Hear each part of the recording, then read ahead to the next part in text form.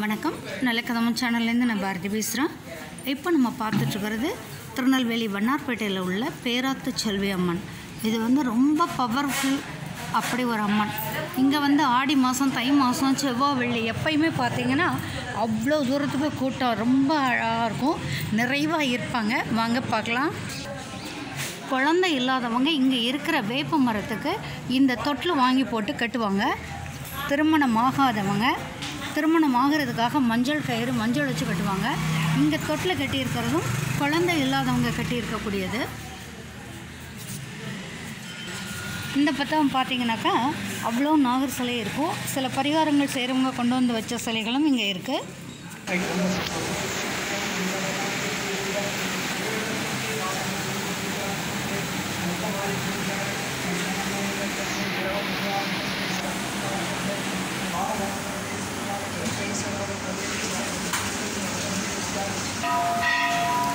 இப்போ நம்ம பார்த்துட்டு இருக்கிறது உற்சவமூர்த்தி அம்மனை தான் பார்க்குறோம்.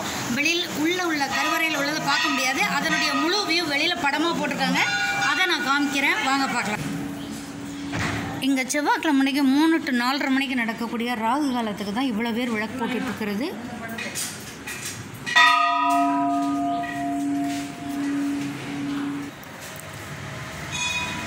பிரகாரத்தில் அம்பாளுடைய பிள்ளையாக இருக்கக்கூடிய ஸ்ரீ கன்னி விநாயகர்னு சொல்லி கணபதியோட விக்கிரகம் ஒன்று இருக்குது. இதுதான் பேராச்சி அம்மனுடைய வரைபடம். உள்ள கருவறையில் எடுக்க முடியாதுங்கிறதுனால தான் இதை உங்களுக்கு காமிக்கிறேன். இந்த அம்மனுடைய சக்திங்கிறது பார்த்திங்கன்னா வார்த்தைகளில் அடங்கவே அடங்காது. ஜாதி கடந்து, மதம் கடந்து, இனம் கடந்து அது வளர்ந்து விஸ்வரூபமாக இருக்குது. இங்கே விசேஷமாக சொல்லக்கூடியது கண் பார்வை குறைந்தவங்க, கண் பார்வை இல்லாதவங்கெல்லாம் வெள்ளியில் கண்மலர் சாத்துறதுக்காக இங்கே நேர்ந்துக்கிறாங்க அப்படின்னு சொல்லி கோயிலுடைய அர்ச்சகராக கிட்டத்தட்ட 300 ஆண்டுகளுக்கு மேலாக இந்த கோயில் இருக்குங்காங்க. அதில் 5வது தலைமுறையாக இருக்கிறவர் சொன்ன செவி வழி செய்தி தான் இது. வயிற்று வலிக்காக வர்றவங்க மாவிளக்கு பார்த்து சரியாகுதாகவும், குழந்தையின்மை இருக்கிறவங்க பூராமே அதாவது 2 எலுமிச்சம்பழம் வாங்கிக்கிட்டு இங்கே வருவாங்களாம். அப்படி வந்தால் அது அம்மனுடைய மடியில் வச்சுட்டு அன்னைக்கு செய்யக்கூடிய அன்னதானம் இருக்கு இல்லையா, அன்னைக்கு செய்யக்கூடிய அன்னதானத்தில் அந்த எலுமிச்சம்பழத்தை புழிஞ்சு, அதாவது அந்த அம்பாள் கோயிலுக்குள்ளே போகக்கூடிய நடை இருக்குல்ல, அதாவது படிக்கட்டுன்னு சொல்லுவோம் பார்த்தீங்களா, அதில் 3 விதமாக வைப்பாங்களாம். அவங்க இங்கே பக்கத்தில் இருக்கக்கூடிய ஆற்றுல போய் குளிச்சுட்டு ஈரப்புடவையோடு புறங்கை கட்டி, அதாவது 2 கைகளையும் பின்பக்கமாக கட்டிட்டு குனிஞ்சு அந்த சாதத்தை சாப்பிட்டாங்கன்னா 21 வாரங்கள் அதே மாதிரி செய்யணுமா. 10 வாரத்துக்கு மேலேயே அதனுடைய ரிசல்ட்டு தன்னால் தெரிஞ்சிருக்கு. நிறைய பேருக்கு குழந்தை பேர் கிடச்சிருக்குன்னு சொல்கிறாங்க. அவ்வளோ பவர்ஃபுல் அம்பாள் தான் இந்த பேராத்து செல்வின்னு சொல்லக்கூடிய இந்த அம்மன். இது சுயம்பாவே, அதாவது ஒரு அம்பாளாகவே விஸ்வரூபம் எடுத்து இருக்கதா தான் சொல்கிறாங்க. மற்றபடி இதனுடைய மூலக்கதைகள் என்னென்னு எனக்கு தெரியாது. திருநெல்வேலிக்கு வர்றவங்க யாராக இருந்தாலும் வண்ணார்பேட்டைக்கு பேராச்சியம்மன் கோயிலுக்கு போகணுன்னு சொன்னால் எல்லோரும் உங்களுக்கு வழி காமிச்சிருவாங்க. சனைசல்ஸ்க்கு பக்கத்துலேயே நீங்கள் வந்தீங்கன்னா வந்துடலாம்.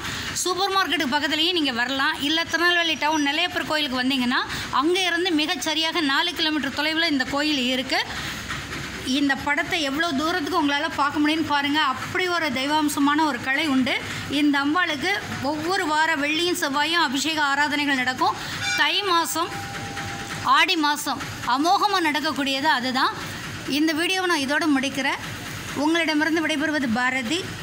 லைக் பண்ணுங்கள், ஷேர் பண்ணுங்கள், கமெண்ட் பண்ணுங்கள், சப்ஸ்கிரைப் பண்ணுங்கள். மறக்காமல் பெல் ஐக்கானை டக்கு நமத்திருங்க. தொடர்ந்து இணைந்திருங்கள். நல்ல கதம் சேனலோடு உறவுகள் தொடரட்டும்.